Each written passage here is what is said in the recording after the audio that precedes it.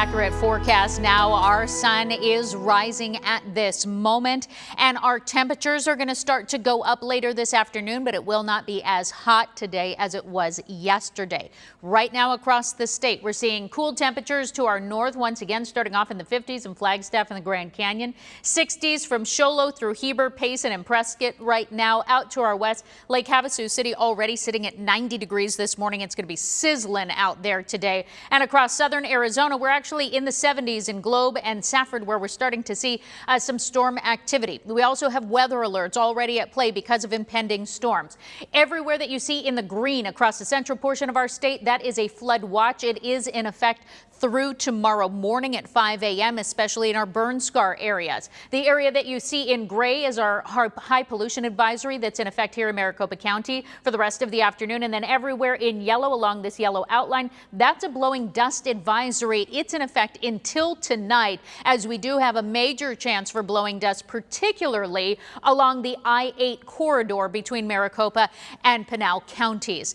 As we take a live look at clouds and radar right now, you can see this band of thunderstorms off to our south. So as we zoom in closer, you can see that we're seeing those storms fire up right now in areas like San Carlos, Globe, Top of the World, Roosevelt Lake, Superior, moving into Florence Junction, areas of Florence, Casa Grande. Even some neighborhoods in Queen Creek might get a little bit of rain and see that lightning this morning. Off to our northwest, up close to Lake Havasu City and Wickiup, Baghdad, Alamo Lake, all seeing those isolated thunderstorms as well. Not quite looking like it'll make it into Lake Havasu City, but you might get a sprinkle or two.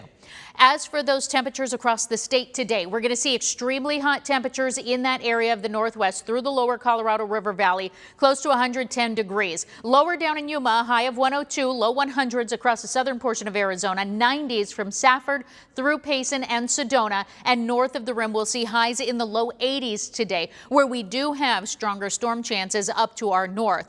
Here in the valley, the winds are going to be a little bit stronger today as well, about 5 to 10 miles an hour. Then we get into the heat of the day and we see those winds pick up 10 to 15 miles an hour. Later this evening, 7, 8 o'clock, we could even see gusts around 30 miles an hour. And certainly stronger winds if you get a storm pocket hitting. Temperatures will be in the 80s for a while. It'll take us until 10 to hit the 90s.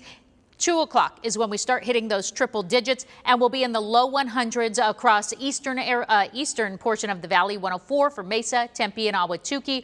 Over in the West Valley, similar temperatures, although 102 for Deer Valley, 101 for Anthem. And as we put Futurecast into play, you can see after 3 o'clock is when we start seeing those storm chances fire up to our north and east. Anytime after that into the early evening hours, we have those rain chances, but we should be dry by the morning commute. And then we have storm chances at play here in the valley and up north every day for the next 7 days, with the strongest chances looking like Tuesday, Wednesday, and Thursday. We're back with more on the other side of this break. Stay with us.